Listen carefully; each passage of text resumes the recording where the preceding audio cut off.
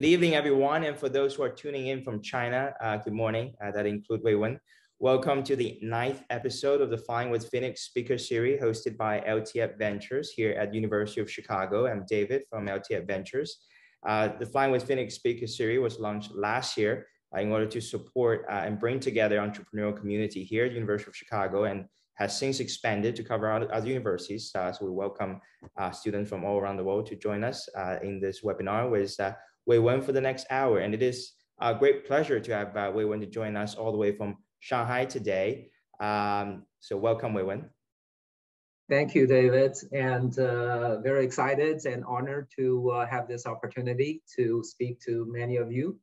I should also apologize that we kind of postponed this by a bit because I had a important client meeting kind of last minute, so apologize for that. Completely understandable. So before we jump into many of those great questions that students have submitted, and I welcome all students to submit questions through the Q&A functions here on Zoom while the conversation is still going on. I'm just going to provide a bit of an introduction to Weiwen's background, a little bit of a bio, so we can better understand the context of the questions. So as you know, Weiwen is the managing partner of Bain's Greater China offices based in Shanghai.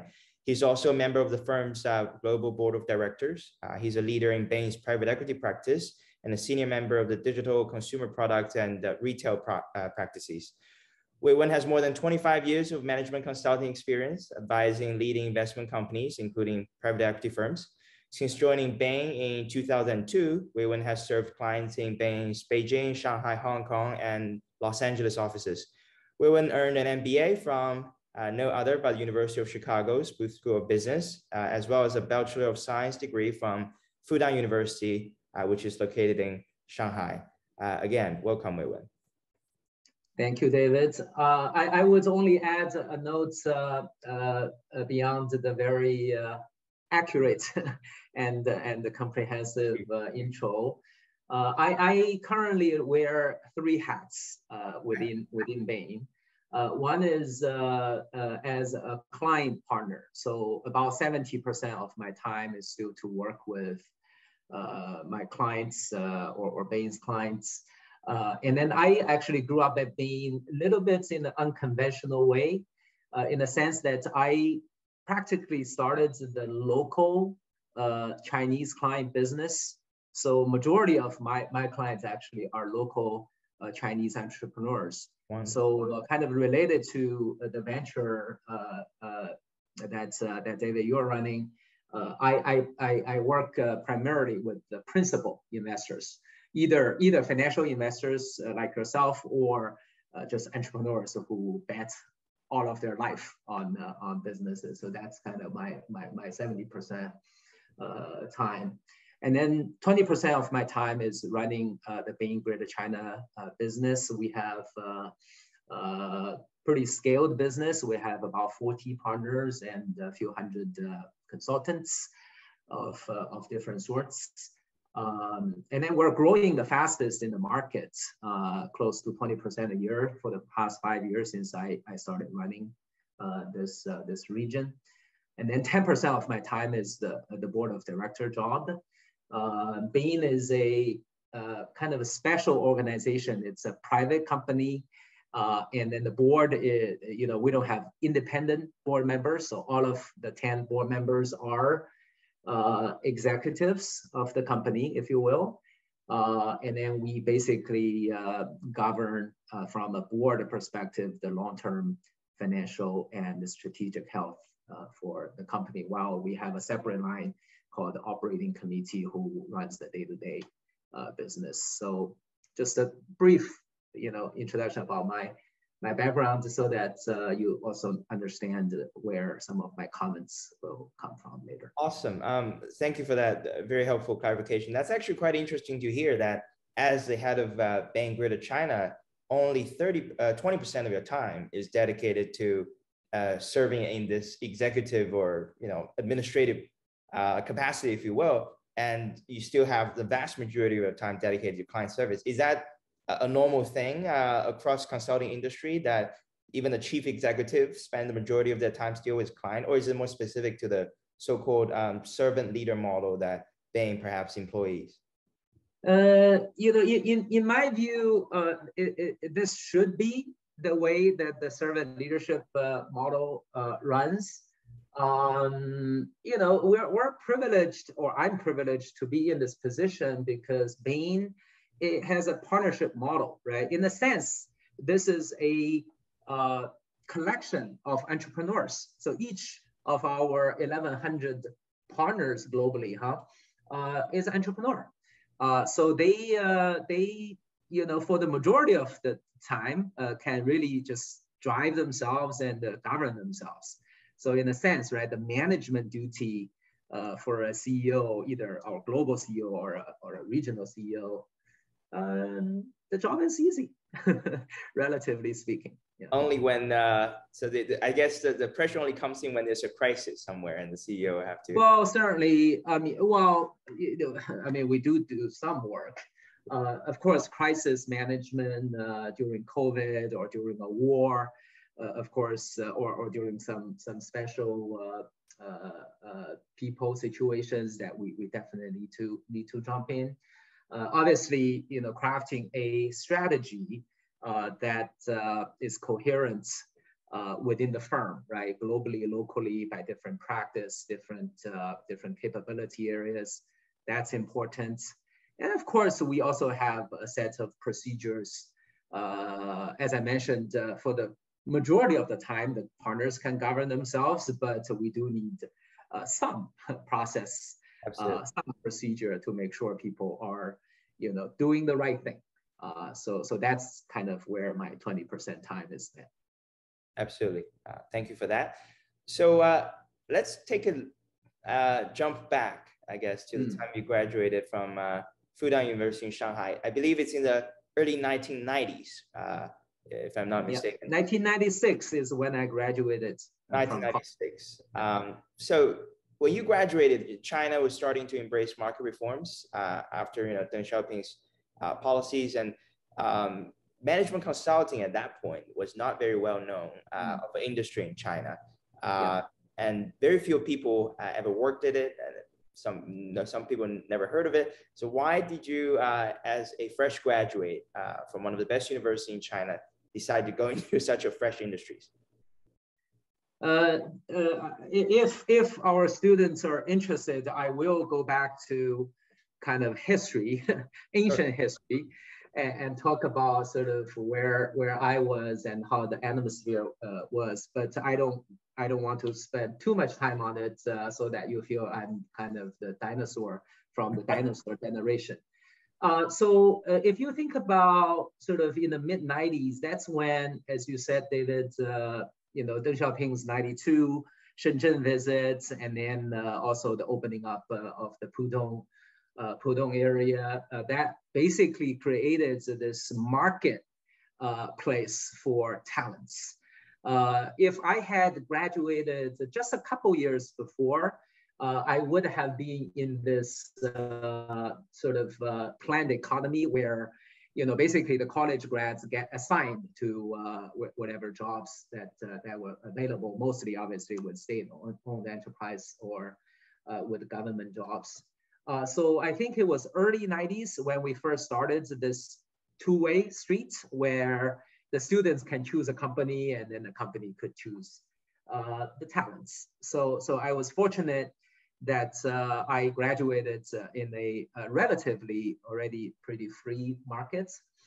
You asked about management consulting. I'll be also very honest. At the time, I or most people had very little knowledge of what it was. Internet was just starting in China, and actually not everybody had access to internet to understand what the industry was and what companies were all about. I'll tell you, I had one piece of sort of information, which is a book.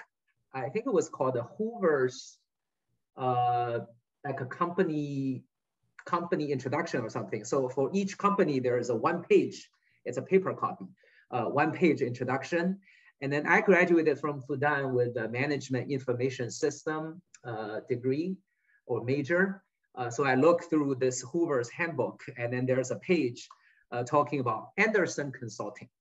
And then within the description, it says, we specialize in management information system.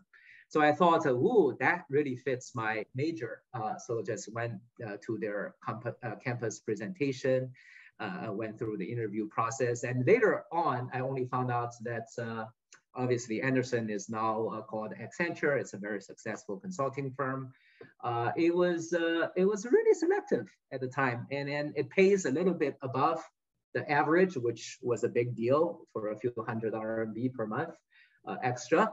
So that's how I ended up in the industry. And of course, later on, as I went to the Booth Business School at Chicago, I jumped ship. Actually, it wasn't even jumping ship because I was recruited also on campus. I left Accenture to go to Booth, and then joined Bain, as you said, since 2002. Great. So you first worked at Accenture and then went to Booth. At what point in that time, during that time at Accenture, did you decide that you probably need an MBA degree and you probably want to go to the United States, and best of all, you probably should have gone to Booth? How is that decision making like for you at that point? Because it's a big investment, right? You have to pay a hefty sum to get that degree. So I actually made that decision even before I graduated from college. I knew that I needed the greater context here is that those were the time of a very benign US-China relationship, and there was a huge wave of Chinese students going abroad, right, studying abroad.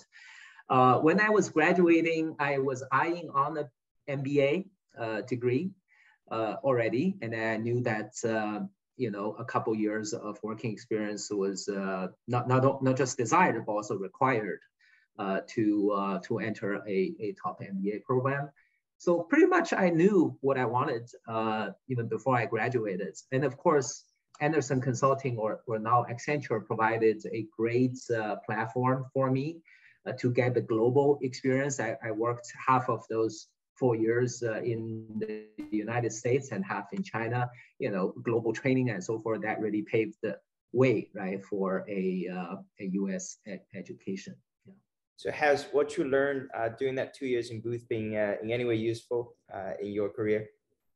It's totally useful. I mean, without, first of all, in those years, without a MBA degree from a top business school, you wouldn't have landed a job like a Bain. So from a career opportunity standpoint, it definitely helped. And then the education itself, it's also very, very important. I think what I learned from Booth the most that still benefits me today is critical thinking, right? So, as a consultant, as a advisor to, again, right, principal investors, if I don't apply the critical thinking, apply the very deep work to understand the essence of a certain industry, certain organization, certain business issue, I wouldn't be able to do the job that I'm doing today. And then I guess also just from a social networking standpoint, I made some of my best friends in business school at Booth. People say that you make real friends in schools, right? Because you don't have too much political or economical agenda. So you go through certain things together, and then you really forge a very strong relationship with your classmates and friends. Great. So you mentioned, right, when you started first at Henderson and later at Bain, computer is not that popular in China, definitely not as popular as it is today. Computer was by the time I was in college, but not internet. So we had these standalone PCs that don't talk to you. Ones, yes. but not definitely not an iPad or an iPhone that anyone have one today. So at that point, there's a lot of you can say information asymmetry in the business world where consultants are often hired, as they were in the last century, to help collect information and run some analytics on it and then generate some insights, right? I think that's what the value add was for a long time. But today, I almost feel like any 3-year-old could put up their Baidu or Google and find out what they need on the internet, and everybody have this kind of level playing field in terms of information gathering. So your perspective, and of course, from the perspective of the firm, what value are consultants adding today beyond just the collection and processing of data? Correct. Look, I'll tell you some secrets about my industry, okay? Sure. And don't tell anyone else. So the value add or the value chain of my industry goes like this. So you do start from information, and then you go with some analysis in order to drive some insights, as you said. But that whole part is only, call it 20% of the value add, okay? The more value add is on the latter part of the chain, which is from insights, you need to drive change in the organization. Right. And then only with change, there could be differential results. Okay, of course, we need to make the right change, to drive positive results. If you don't drive the right change, you have negative results. So the more value add of my industry is actually on the latter part, the change management and then the results generation. You're right, David. If you go back 20 years, right? I've been with Bain for almost 20 years now. Information collection was still quite valuable, right? Because at the time I was working in China, and then the investors or the corporate executives, when they want to make a big decision, they just don't know enough about the market, about the competition, about the regulatory, about customers, and so on and so forth. So they would hire someone like Bain to, quote unquote, collect information. To be honest, even today, that part is still valuable, because even with the internet, with the Baidu or Google and so forth, you cannot just rely on pieces of information or on internet, right? Because, by the way, most of them are false or incomplete, right? So so the data collection and analysis part is still important. But I guess, as I grew up at Bain in a relatively unconventional way and working with a lot of the Chinese entrepreneurs, some of them are really grassroots entrepreneurs who have never gone to colleges, sometimes never gone to high schools. They make decisions actually in a very different way, right? Data information is important, but they rely a lot on judgment. They rely on a lot of their instincts, right? So they place a much more emphasis on execution, right? On that whole change management part of it. So for me personally, I grew up placing actually relatively lower emphasis on the front part and a lot more emphasis on the latter part. Great. And you said you work with investment firms and entrepreneurs as part of your client portfolio. And there's also just a question that popped out in relation to that. Why don't we pivot to that topic? So perhaps, for those who are not so familiar with the role that consulting firm play in private equity, tell us a little bit about your relationship with PE firms in China, your client. Of course, you don't have to talk about specific cases because of confidentiality, but in general, what is a typical engagement with a private equity firm like, and what role does Bain play in driving those deals? No, that's a great question. I should have mentioned, I alluded a little bit. In my 20 years at Bain, the first 10 years, I actually worked a lot with investment firms. And then the later 10 years, I focused more on the local Chinese entrepreneurs. By private equity, I shall also sort of define the space a little bit, right? So in our terminology, this is all fall into so-called the financial investment or financial investors space. In places like the United States or Europe, when people talk about private equity, they refer more to the leverage buyouts subsector. But in China, if people read and probably practice in the space, leverage buyout is actually a smaller part of the financial investment in China. Majority of the money actually goes into either venture capital or growth capital, right? Yes. So we at Bain in China actually work a lot more with the growth capital space than the leverage buyout, which is quite different than working in a more mature market like the United States. Let me answer that question more directly. When we work with private equity firms, 80% of the time we're working on deals. Sure. And 20% of the time we actually work with the organization as if it's any other corporate clients. We help them with strategy and organization and operations and all that, right? So since the interest is more on the 80%, the deal process, I'll focus my time on that.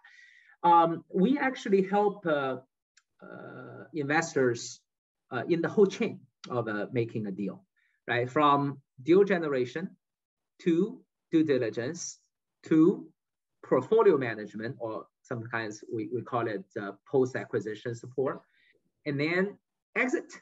Right, so I see the question talking about due diligence. That's really just a small part of the whole deal making. In the Chinese word, it's one step in a long march, right? So, okay, you did the due diligence. Even when you made the deal, right? That's only one step of a long march. Think about exit. So You have to think about exit as soon as you make an investment. You need to think about value creation. And then you think about exit, right? Obviously, you have exit in your mind when you make a deal. So Bain, as a consultant, we support these investors on deal generation. We help them to source deals. We help them to screen or study certain sectors.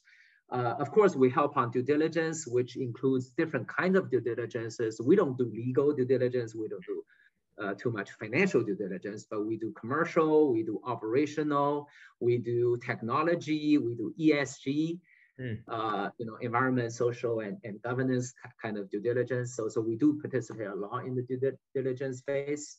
And then we do a lot on value creation after the investment. The reason, David, I kind of pivoted to serving directly to the Chinese entrepreneurs is basically I was doing a lot of work with the investors, and then post investment I started to work with quote unquote investees, basically the entrepreneurs who raise money from these funds, and very quickly my client becomes these entrepreneurs, right? So working with the entrepreneurs, working with the shareholders, I guess now with the investors. To basically help the company to continue to grow, continue to upgrade their organization, continue to cut costs, basically have a better financial and organizational results. And then some companies went listed or got sold off to either new shareholders. And then Bain is still there, and Weiwen is still there, working with the new shareholders, working with the entrepreneurs if they are still on the job. Basically, it's a lifelong relationship across very different, cycles of a company's development. So what's like an average length of a company that they have a relationship with? Is it no longer just a one-year thing, or is it multi-year relations that you hold with? It's multi-decades. Multi-decades, yes. Multi-decades. I give you one example. By the way, you are in the venture business. Maybe you think about a couple of years of holding periods and exits. But if you allow me, my advice is to stick with the company in a perpetual term, even with or without money. That's an important twist. I work with these entrepreneurs because their job is perpetual. Right, it's not like a professional manager. You think about, okay, 3 years as a CEO, and then maybe I move on. Maybe at a certain point I retire. Entrepreneurs don't retire, right? It's their company. It's across the whole life. We have this term called client for life, right? Yeah. So when we stick to a entrepreneur, we stick to them lifelong. So again, it's not always with the Bain project, right, that I get paid. It's important that I'm there during good times and bad times, and I support them, using my, to the maximum of my ability, or the ability of my ecosystem, right? Both my Bain resources and then the ecosystem of Bain's resources to help the company, right? So that's the mentality that I apply every time either I work with an investor or with an entrepreneur. And when you have this kind of a multi-year, multi-decade relationship, you're no longer just selling, let's say, a one-off advice, right? You're not just selling one set of very well-made PowerPoint. You're selling change. You're selling sometimes implementations. And I think it's a mainstream or a growing trend now in the Asian market, where a lot of strategy consulting firms actually have the majority of their work outside of the typical strategy consulting field, right? If you define it narrowly, it's more of an implementation change driven. Does that affect the way that the business is monetized? Does it, because in the past you can just perhaps sell a report for a few $1 million, and then you get out of that deal and you're done. But now it's an ongoing process and you create value. How does the accounting change? Do you now ask for a portion of the profit or revenue being generated as a kind of a performance-based fee? Is that a mainstream or a trend that you are observing in the Chinese market? That's a great question. In fact, 50 years ago when Bain was first founded by Bill Bain, we already made it clear that Bain is not in the business of selling reports. We are in the business of selling results, right? So remember my value chain of my business, right? The report part, sometimes it's important, but it's the front end. The real value add is the change management, and it is the results generation. So in my mind, we've always been in the business of selling results. And through that journey, we get paid a little bit of money, a fraction of what the principal investors are making. That's kind of my business, right? After all, I'm a business of talents and business of, some kind of resources, like, we have some expertise, we have an ecosystem, but in a company or entrepreneur's development, it is part of his or her ecosystem too, right? So I reckon that I only contributed a little part to their success. So I collect some money for my investment and their return, a fraction of that success. If I speak technically about our fee structure, the performance-based fee technically is still a smaller part of our overall fees. Okay. Most of fees are still fixed fees. However, if you stretch the time horizon long enough, I would say 100% of our fees are results-based. Because if we don't deliver results, clients won't come back and buy us, right? 80% of Bain's clients are repeat clients. Okay? Only 20% are new clients. So I would say at least 80% of our business are results-based, because if we don't deliver good results for the previous project, we won't get the next project, right? So that's the way I think about it. That's definitely a great way of portraying it, that 80% of the repeat customer are paying for the results. I couldn't agree more, especially in China. If you don't deliver first, it's hardly to have someone to come back and hire you again. So you mentioned anywhere in the world. Anywhere in the world. Absolutely. Of course, the results are defined. Let me be clear, Results are defined in many different senses. Okay. Financial results, certainly, right? That's the ultimate, one of the ultimate goals. But there are social value, right, that you help to create. There's the organizational results that help you to create. There's talking about entrepreneurs.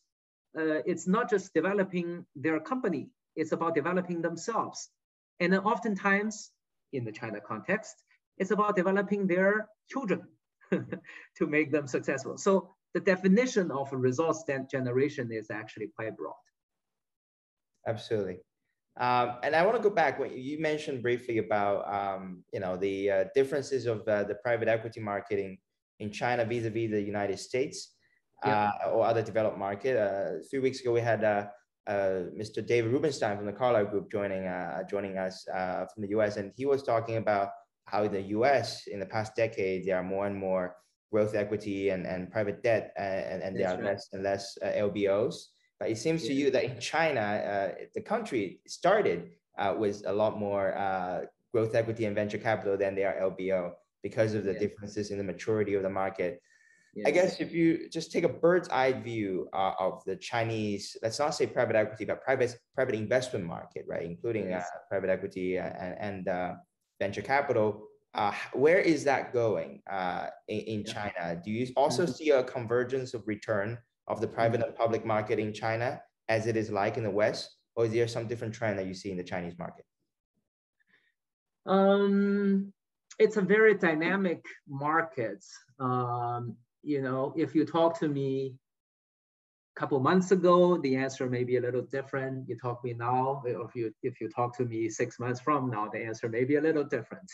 But I'll try to give you a little bit the long-term trend view that's not influenced by the short-term either geopolitical tension or some government regulatory changes and all that, right? My long-term view is that private investment will continue to be a very important source of funding for companies, and particularly for the private sector, right? The private part of the economy vis-a-vis a state-owned part of the economy. The reason, right? Talking about different funding mechanism. Of course, bank debt is relatively limited to the smaller or SMEs or private enterprises. IPO is a highly regulated space, and one could argue that the Chinese public equity market is not as mature or performance-driven than a more mature public equity market. So I think the private investment will continue to be a very important force. Within the private investment, I still believe in both the innovation, sort of the venture part of the equation. China is highly innovative, and not just the business model innovation, but also just technology innovation. And then even sometimes hardcore technology innovation. China is also highly digital, right? So you see a lot of the digital transformation that's going on in many sectors. So I do think the venture capital and then growth capital is going to be very big. Leverage buyouts markets is still not very mature today. Because of several reasons. A lot of the companies or the entrepreneurs are not too used to sell control of their companies. I think that'll change maybe in 10, 20 years. You start to see a little bit already, but it's not the mainstream. Why do I say 10, 20 years? Because a lot of these entrepreneurs are in their 50s and 60s. In 10, 20 years, they'd be retiring, or their kids may not want to take over the company. So that creates opportunities. Another big reason why leverage buyout is not popular is the whole readiness of the professional management class. A lot of the private enterprises are still run by the owners. So having the right professional managers who think and act like owners and have the expertise and capability to run a company in a holistic way will take some time. I see a note from the Q&A chat box there. I mean, you could, people in this room, right, could prepare yourselves have that both the founder or the owner's mentality and the general management skills. That's how you can participate in either joining one of these funds as a portfolio team, or as an investor, or as a consultant, or as a professional manager within these companies to try to take on part or sometimes the whole job of an entrepreneur to run the companies and bring the companies to the next level. I couldn't agree with you more on the point that China is perhaps businesses in China, the private ones, are facing a succession crisis. Perhaps not in 20 years, maybe in 10, because some of our parents' generation are entering the retirement age. And it is true. A lot of companies will need professional managers or new owners. I guess that is a positive sign for the private equity invest or leverage buyout industry. Also a positive sign in the long run. Even in 10 years, right? That's relatively long. And it's only going to be, the opportunity is only going to be available for those who are prepared, right? Sure. So I tell you, most investors today in China are financial, or had a financial background. You have more bankers than consultants. You have more bankers than operators in the investment space, which is quite different than in other mature market, right? So I do see in the long run, there will be a shift with more practitioners in the investment space who have consulting or operational experiences. Great, thank you for that very relevant insight on the PE industry. So I guess, just going back a little bit to your background, you became head of Bain China 2016 after almost, I think, 15 years in the firm. Of course, you made partner, you went through the entire corporate ladder in China. How was it like? Were you the first, I guess, native-born Chinese to make into the position of managing partner of China? I remember your predecessor is non-Chinese, right? But how was it like to be able to climb that corporate ladder of American firm in China? Indeed, I am still the first one. My three predecessors, there are 2 Americans and 1 European. Okay. I assume they speak Chinese. Nobody spoke Chinese. Okay. Okay. No, none of them spoke Chinese. I think we should talk a little bit about the generational changes, right? Of not just Bain, but any multinational operating in China. Because at the early days, of course, sitting from headquarters, you would like to send somebody who you trust, and then who understand the company, and then who has the experience or maturity, right, to run the business, right? So it's not surprising that for most firms, maybe all firms, right, they started with expat model, right? And then over time, this is a little bit unique for China. You start to see some Hong Kong or Taiwanese or Singaporean to run the China business, right? After all, those markets were open before China, mainland China did. And developed more talents earlier, right? So not surprising. And then you also see a wave of mainland Chinese start to grow up and get more experience and so forth. And after all, mainland China is the bigger market compared to Hong Kong or Taiwan. So gradually you see more mainland Chinese taking the role. I would not really call it climbing the corporate ladder, because we're a partnership model, right? Anybody can become a partner, and anybody who wants to can take on a servant leadership role, not just this one role. So it's in a sense both kind of your readiness and your willingness. Not everybody wants this job. Okay, it's a pretty, as I said, right? It's you basically added your responsibilities and work, not necessarily making more money or anything like that, right? It's a responsibility that you're taking on. So in a sense, it's kind of a, the word servant leadership, right? It's a service job, right? I'm here to service the 40 partners that I have.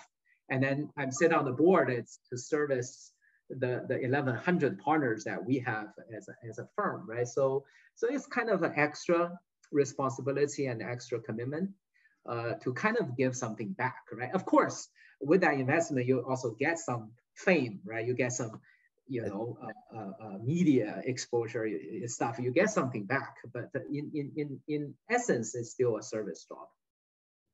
Absolutely, and couldn't agree with you more. And on the group chat, one of our audience asked Alan, why Bain? I think it's a question that every person, student who graduated from college interviewing at Bain would be asked that question. So I'm gonna put that question to you.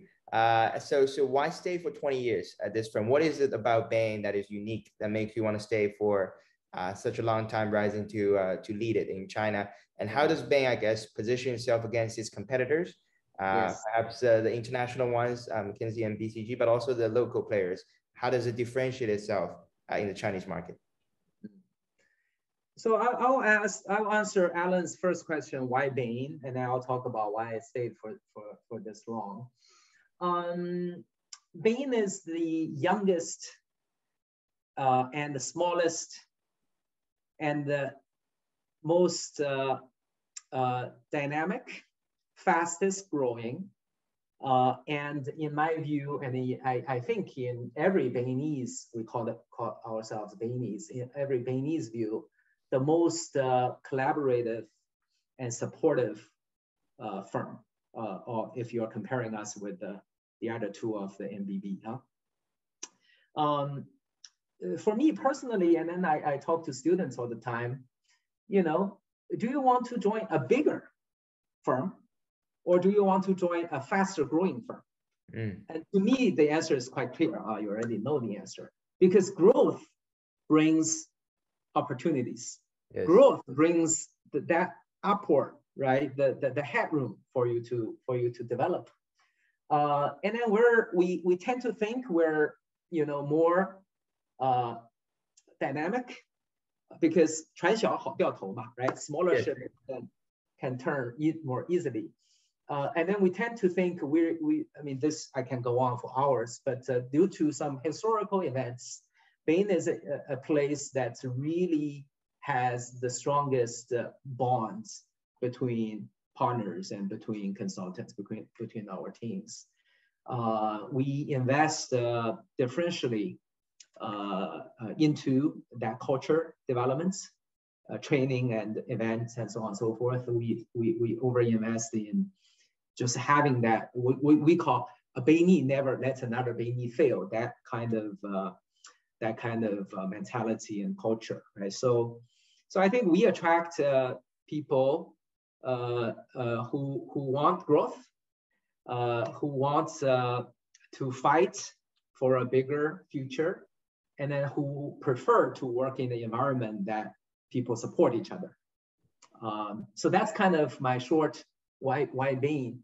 If you ever go into an interview room of the Bain interview, try to make those points, but in your own words, yes.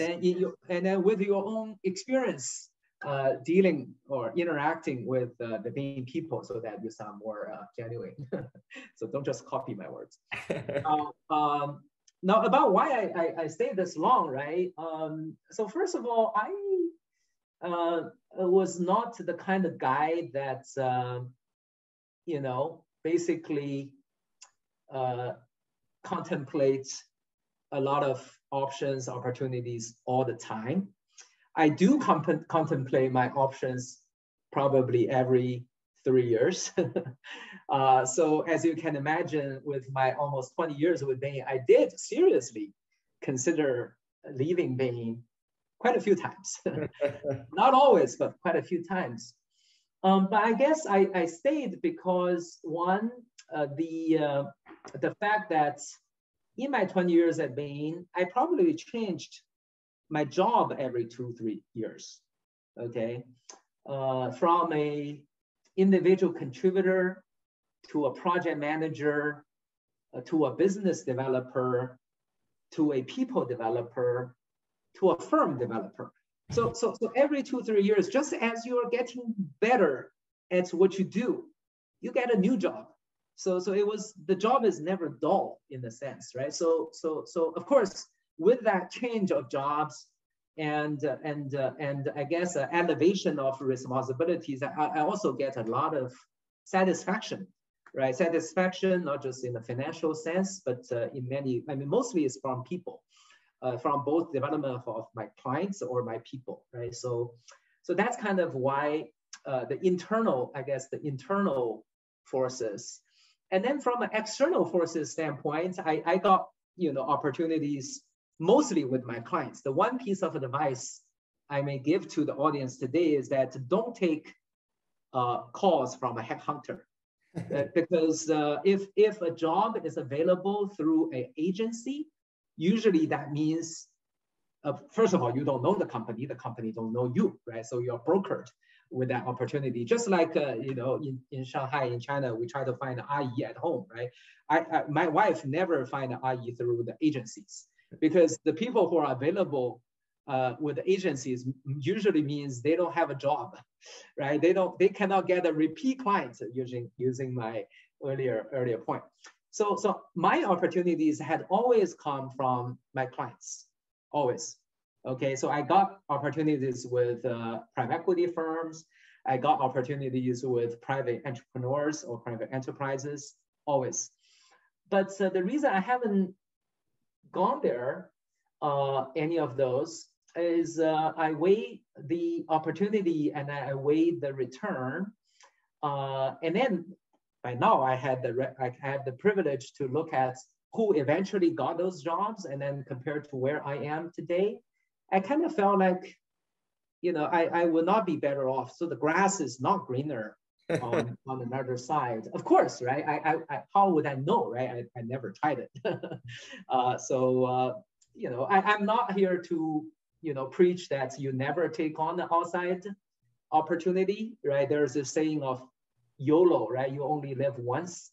But the only advice I may give is you don't come in where the grass is greener on the other side point of view, but rather think about who you are, what you want in your life, and then evaluate these opportunities in a more holistic manner, right? It's not like, oh, they give you more money, right? More money, is it more money today, or is it more money in 3 years, or is it more money lifelong, right? Or it's exciting, right? It's new, but is it new in 1 month, 3 months, or 3 years, or 30 years, right? So basically take a long-term and holistic view on these opportunities. So thank you so much for that extremely frank and honest account of your own career and career decisions. I guess we would like to turn our attention in the last segment of our chat today to perhaps some macro trend that's happening in China and in the industry, and just overall your impression on them would be much appreciated. The first one, I think we already briefly touched upon it when you record that your 3 predecessors are all Westerners, and you're the first Chinese, because you realize that you have a generational change in the Chinese managers and leadership. So in the first few decades of China's opening up, the consulting firm, they can simply succeed by bringing successful experience from abroad to China, implemented in the Chinese firm, reforming them. But today, it seems like a lot of the global best practices comes from China, especially in the tech industry, in the consumer industry. A lot of innovation happens in China. Yeah. So how does a firm as global as Bain react to that, right? Do you put more resources and focus on China, really trying to understand what is making the Chinese companies work and what is their best practices, and bring that to the West?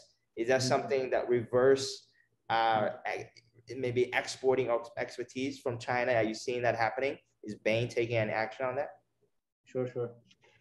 That's a great question. And to answer that question, I'll tell you another secret. And this time not about my industry, but about my firm, and particularly the Greater China business.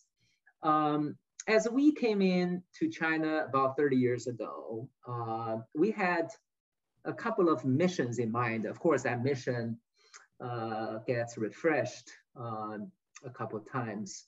When we first come, our primary mission is to serve our global accounts in a seamless way, right? To basically to go with your customer, right? To enter the market with your customer. And even today, that's still one of our primary missions. Okay, we are a global firm. A lot of our global clients that still invest a lot in China, despite all the macro challenges. China, nobody, right? Nobody in the world can ignore China as such a big economy and power. So that remains one of our missions. The second mission is to actually develop the local Chinese clients, both for business reason, but also for learning, right? As you say, David, a lot of the best practices, the expertise actually come from China. So we, in the first 2 decades, we basically imported a lot of these expertise from elsewhere, but now we're exporting. We're a net exporter of the expertise, right? And then the third one is kind of related to that second mission, is to position China as really the testing ground for innovation, innovation in terms of business model, talent model, innovation in terms of the type of work we do, like digital, like ESG and so forth. And just using China as a pioneer, right, to test out a lot of the stuff that Bain wants to do globally. After all, right, Bain globally is a $6 billion company, 1,100 partners, and then China is relatively small. But we're in a vast market and so innovative market. So we can actually, again, right, smaller ships can turn faster. We can actually pilot a lot of the changes we want to make globally. And in fact, we did. In my 5 years as China head, we implemented a lot of innovation, a lot of changes, right? And that both drove our growth to about 20% a year, but also the portfolio mix change, right? The what we call the generalist versus specialist talent model. Yes. We have a lot more specialists now. In order to do these more operational or implementation-driven work, we do many other sort of innovation or tests in this market too. Yeah. Great. Thank you for sharing that. Another very high top of the mind question for many foreign investor or just students who want to go and perhaps work in China is regulatory risk that we've been seeing in recent years, right? And I think the Chinese government are being more involved in the economy. That's not a controversial statement, I hope. And sometimes they will promote industry, sometimes they will regulate them or clamp down on some of them. Even I guess the private tutoring industry in China is an example of that. So when you advise your client, many of them are foreign or foreign investors, foreign companies operating in China. How do you tell them, the way to deal with the regulatory risk in China? How to assess the risk and react? We obviously had a lot of conversations with the investors around the world on this. In fact, this afternoon I'm talking to one of the leading U.S. funds about China. Look, I have a few points that I have been making with my clients. First, we should accept in a cyclical view, in a cycle view, the investment community will be facing some tough times. Yes. Okay, in the coming years. Last year was yet again a record year for GPs, the general partners, meaning the funds, investors, put money to work in China. About 50% goes to technology, okay? And 50% goes to relatively more traditional industries. You guys all have seen the bloodbath of all the listed tech firms, either in the US or Hong Kong or China. So we should expect, right, some years of tough times in terms of the fundraising, in terms of the available deals, how much you can put money to work. And in terms of talent, to be quite honest, right? With a shrinking market, at least for a period, that's tough for talents. But again, I put it in a cyclical view because investment or financial market itself, by definition, is very cyclical. I still believe in the fundamental sort of economy and the drivers, as I mentioned earlier, to private investments, right? Even in a relatively tougher regulatory environment, we still see many opportunities. I'll give you several examples. There is China for China. Mm-hmm. There's still that opportunity because the innovative businesses, right, either in consumer or retail or healthcare or financial services and so forth, still sort of emerging. So the traditional growth capital, venture capital, still have a role to play. Secondly, you can ride on some sort of macro waves. ESG is a big one, or environment. The decarbonization is a big one. Electrical vehicle, for example, or anything related to that industry could be a big theme, and that's a sort of China government initiative, right? Yes. So you can ride that wave.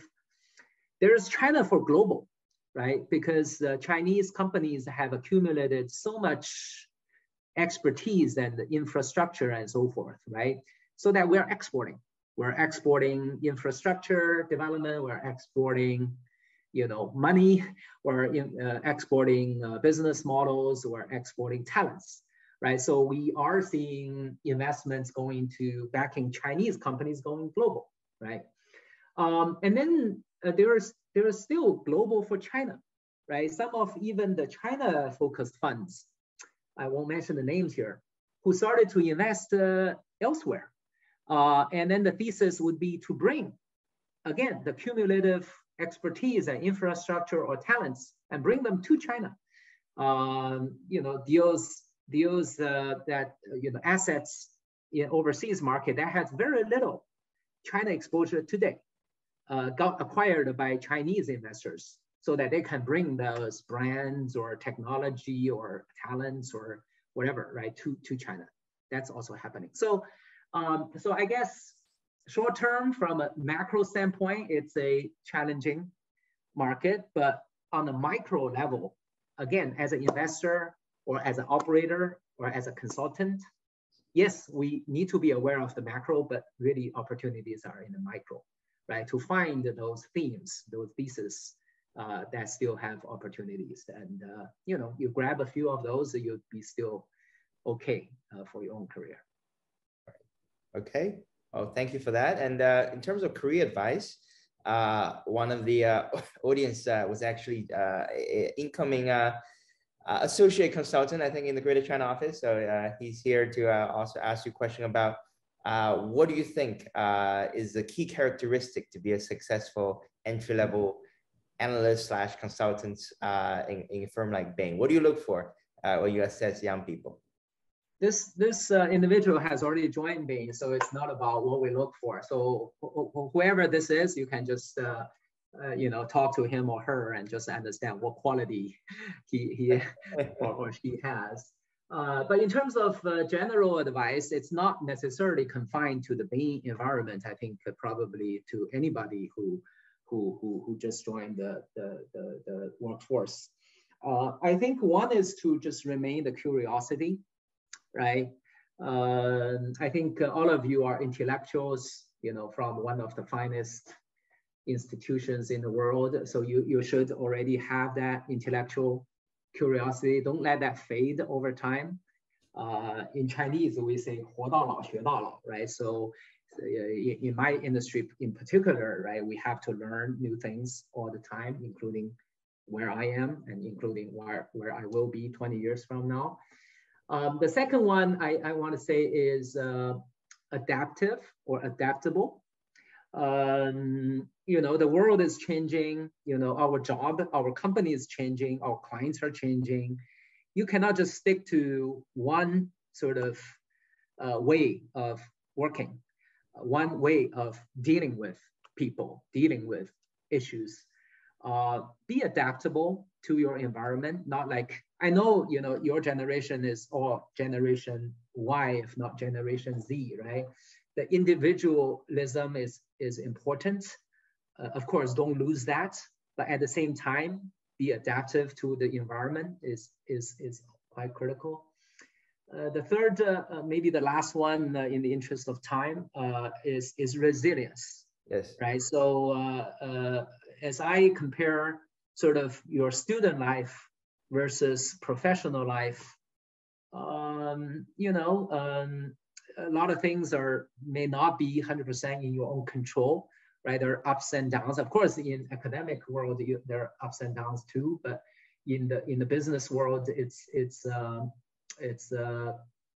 sometimes it could come with tough times.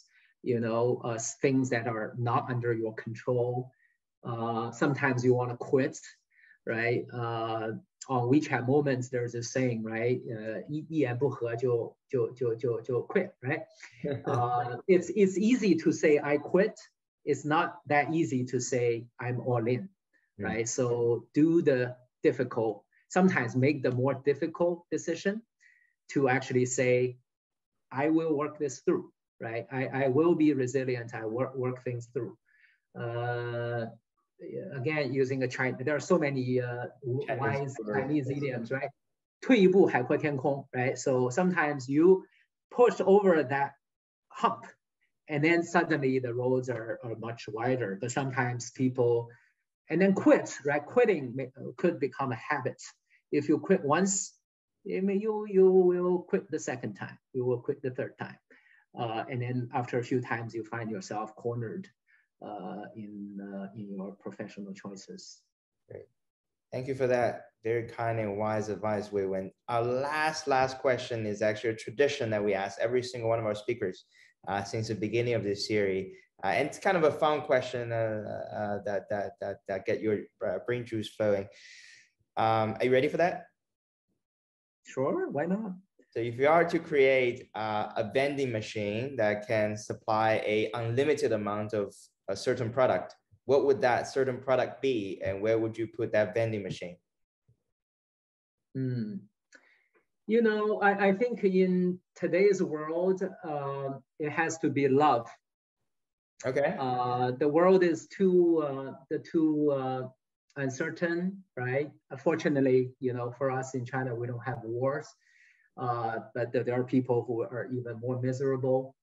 But unfortunately, as the West, opened up with the COVID situation, China is once again locked down, right?